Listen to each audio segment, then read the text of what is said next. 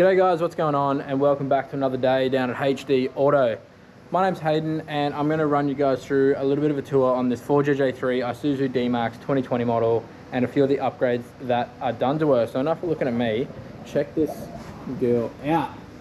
Thing is sexy as hell. It's got some gangster wheels on it, nice little tray set up, tent on the roof there, Snorkel, Airbox, put this on.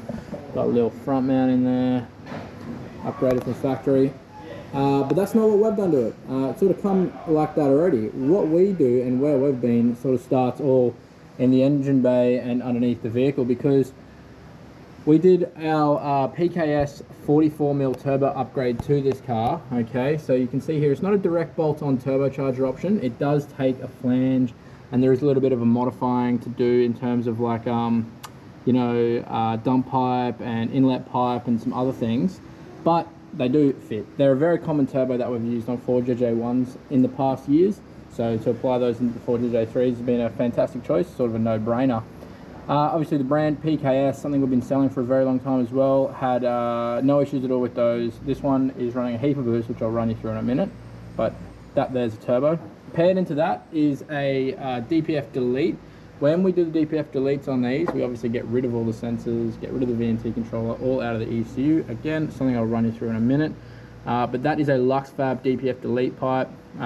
Sexy bit of gear. I'll try and stick some. Customers already had it up at the beach since we've done the initial work to it, so a little bit of corrosion, but you get that on the big jobs, mate. Front mount, I'm not too sure of the brand, but it does look great, and I can tell you it works good. So I don't know why, but it's like there's an M on the grill, and I guess that could be Mishimoto if they do it. Honestly, I just don't know, but let's see if I can find a just says JT, maybe Johnny Tig, I'm not too sure. Regardless, it works sick. But what's next? So we did an MPC clutch upgrade to this one as well with the billet flywheel, and that's holding the power we're making just fine, which is the exciting bit about this car. So that's good. We also, lastly, and for us to be honest, a little bit of R&D that took place with this build was the injectors. So I'll turn this light off, hold on. Excuse me, go twice as bright. There we go.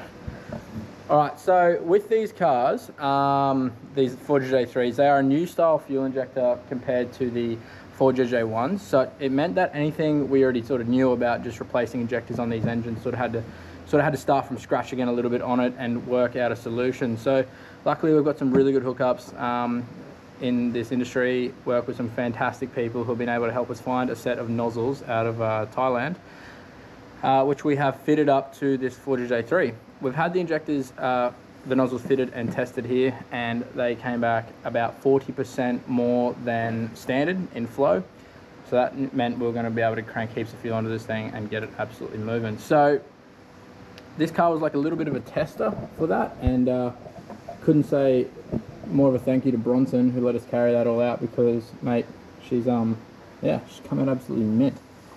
So once we finished with all the mechanical work on it, like fitting the injectors, turbo, clutch, exhaust, we were able to move into the tuning. So on this, we did get a little bit of you know, roundabout, you know, couple heads coming together on this one to make it all work, being like a new injector. And look, couldn't be more happy with the final result. So I'll run you through those now.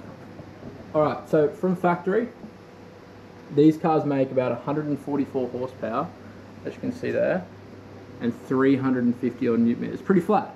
Now look, nothing wrong with that. I've owned one of these cars from brand new myself, and I reckon they drive pretty good. But look, we all want more power. That's what we do. If it weren't for that, we wouldn't have a job to do. So she's now making, I sort of gave it away there before, 273 horsepower and 700 newton meters of torque. As you can see here, sort of carries just above, nearly, you know, it is 700 newton meters of torque, which is double the factory power, double the factory torque.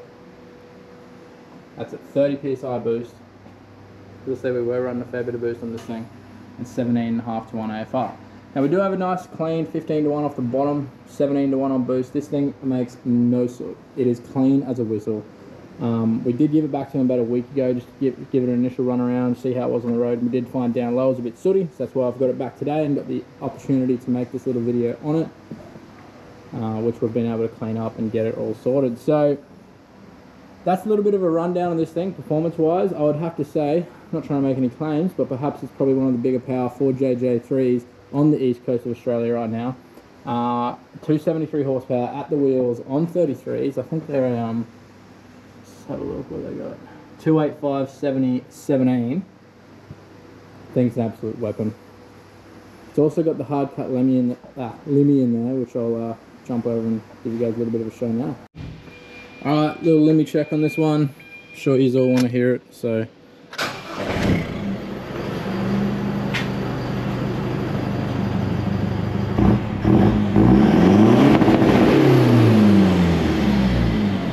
There you go. Alright, so. Look, I don't know. I'm not a big Lemmy guy, but if you want Lemmy, then I mean, it's there if you want it. If you're wanting to do something like this to your 4JJ3, hit us up. We're in Rockley, Brisbane. We obviously do standard remapping on these ones, as well as all the everything. To do this sort of work, you are looking at a bid on, like turbo's about 4.5 grand fitted. Like he's already had Airbox, Snorkel. You don't need those to make the power. Injectors are around that 4 grand fitted. We can do yours up for you as well though. Ironically enough, even though being a brand new car, this actually had 2 faulty injectors out of the box, so we end up having to replace 2 of them. So yeah, it definitely adds up, this kind of work, and I think value for money. A lot of people are going to get it most out of just doing a remap, because for 1,400 bucks, you are going to get up to around that 190 to 200 horsepower mark, up from 140 and sort of 350 newton meters. Maybe it'll do about 550 newton meters with a remap. So whether you're thinking about modifying your 4JJ3, D-Max or BT50, hit us up. We'll get you all sorted. Cheers, guys.